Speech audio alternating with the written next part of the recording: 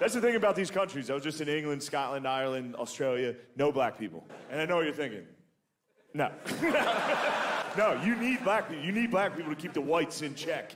The last thing you want is a whole island of whites that think they're the coolest people on earth. It's a disaster. That's how you end up with Conor McGregor's walking around like, It's like, shut up, dude. The foreign whites are out of control. American whites, we're humble. We know we're not the coolest guys around. It's the foreign whites, dude. Yes! Preach, brother! Yeah.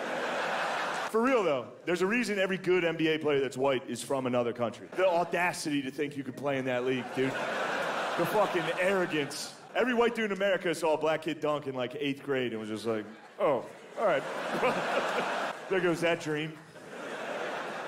I'll just set picks for the next 4 years. Just box out hard as hell.